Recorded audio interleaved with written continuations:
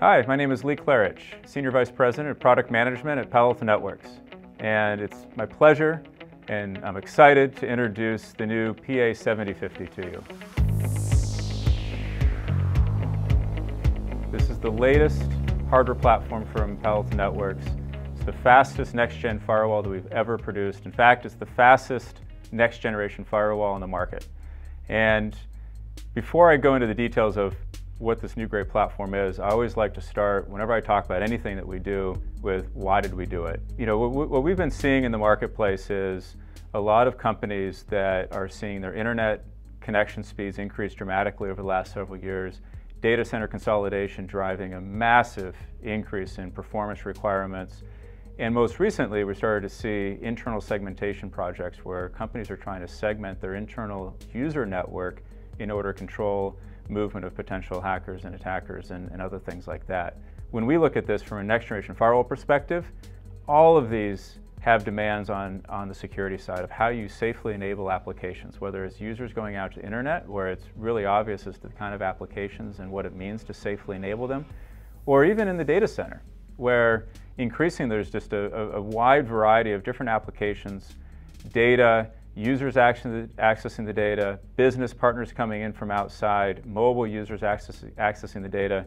And so in all of these cases, the idea of setting policy to safely enable applications based on the application, the user, and then scanning for threats, both known and unknown, become really, really important. And so that combination of performance requirements increasing with the continued need for the advanced security capabilities of a true next generation firewall, that's what drove the creation of this new platform, the PA 7050. So, what is it?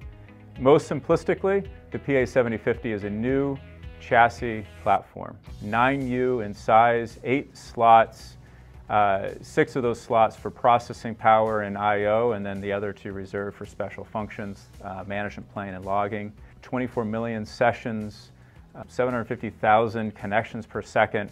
Just massive scale both on the hardware side and the software side. Now, what does it do? Well, as a true next generation firewall, it certainly has to do all of the same things the rest of our hardware and software appliances do in terms of safely enabling applications. And it does that. It runs the same industry-leading PAN-OS operating system and delivers all the same capabilities as the rest of the product.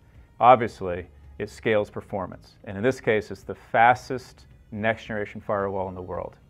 120 gig throughput firewall with App ID and with everything turned on, antivirus, IPS, wildfire, of course App ID, user ID, etc. It is capable of performing 60 gigabits per second of throughput measured using HTTP, 64K response size, very sort of typical kind of network traffic. It is able to achieve those performance levels. One of the sacrifices that sometimes happens when you build a chassis is things get complicated.